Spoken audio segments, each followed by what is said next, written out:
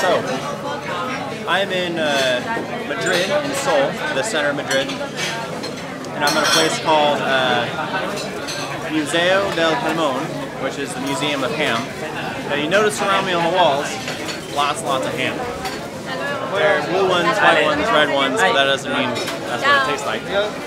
All of these hams, up on this wall right here, have been curing in salt for upwards of 6 years, especially the Beyota ham, which is the 72 euros a kilo.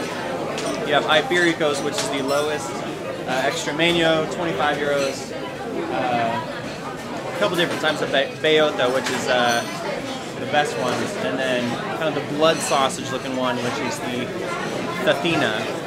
But all of these hams have not been cooked. All of them have been actually cured in salt first and then dried for upwards of 6 years. They've never been cooked, but they slowly take pieces off of them and put them on sandwiches, croissants, or you just eat them plain with cheese, wine, or a caña, which is like a small beer. So my dad came here a couple weeks ago, was astounded by it. When I first got to Spain, I was amazed by it. So for all the people who didn't know about Spanish ham, it's not cooked, it's 6 years old, and it is the best tasting meat you'll ever have.